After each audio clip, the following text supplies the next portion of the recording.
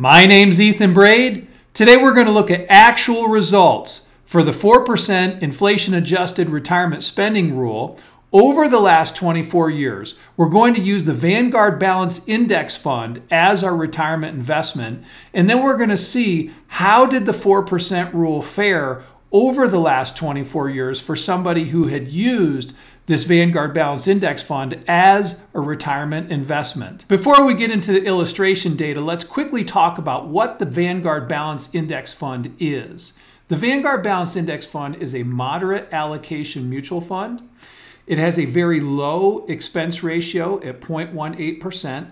The fund has a dividend yield over the last 12 months of 1.9%. It's highly diversified with 15,725 holdings in the fund. The fund runs an asset allocation that is about 60% in the stock market and the remainder, roughly 40%, in bonds and cash. Over 70% of the equity exposure is in large cap and mega cap stocks, with the rest being in mid cap and small. You'll see that the fund has a tilt towards large cap growth, 37% here, large cap growth. And you'll also notice that almost all of the fund is invested in the United States, the Americas, with a very, very small percent international. The top holdings in the fund are names that everyone will recognize: Apple, Microsoft, Amazon, Nvidia, etc.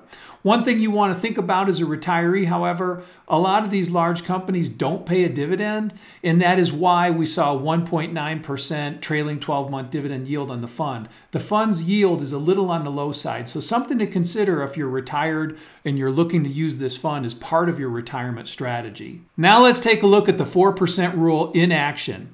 This illustration is for $1 million investment on January 1 of 2000 in the Vanguard Balanced Index Fund, taking 4% in the first year, $40,000, and growing that distribution every year by 3% for inflation.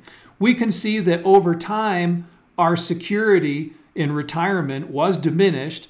However, the fund did provide for our spending over the entire time period of 24 years and 1 month, and we still have, after 24 plus years, $655,000. So we can say that the 4% rule inflation adjusted method did work using this fund. However, one thing you'd want to ask yourself is, would you be comfortable watching your $1 million dwindle over time when you're using the 4% inflation adjusted rule? Here's a close look at the numbers.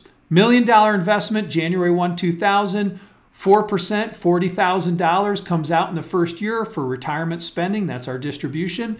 And then every year we grow that distribution by 3%. Now take a look at this total reinvest column. This column represents the actual income that the fund earned. This would be dividends from stocks, T-bill interest, money market interest, coupons from bonds, and any capital gains that the mutual fund distributed to shareholders.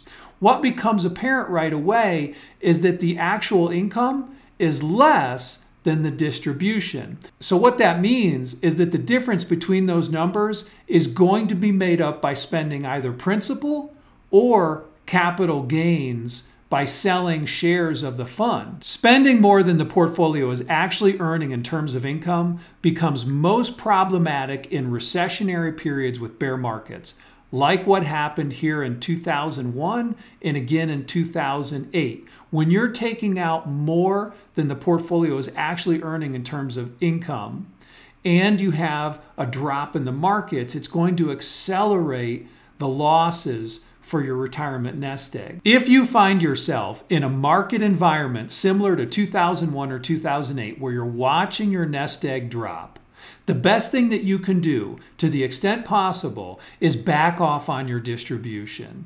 If you can get by only spending just the income that the portfolio is earning for a period of time, you're going to be so much better off in the long run. You can always raise your distribution later, but if you can react in a down market to lowering your distribution, that is going to really help you in the long run and also help prevent running out of money throughout the course of your retirement. Here's a look at the final numbers for this illustration over the last 24 plus years. January 2024, we start the year with $732,000. We take our 4% distribution that's been grown for inflation over the last 24 years. It's now $81,000 plus.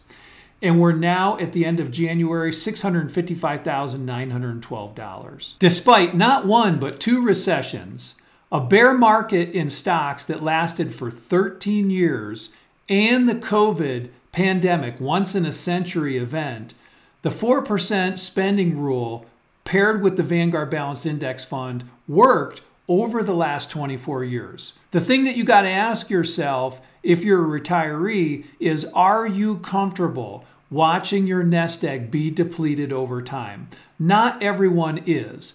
And if that bothers you or makes you uncomfortable, you might want to consider spending only 3.5% or even 3%. If you want to be ultra conservative, spend only the income, the actual income, the dividends and the bond interest payments, etc., that are being generated off your investments, and then you'll have a lot less to worry about. I hope this video was helpful. I hope it gets you thinking about your investments, helps you better analyze what you're doing, and overall improve your family's financial plan.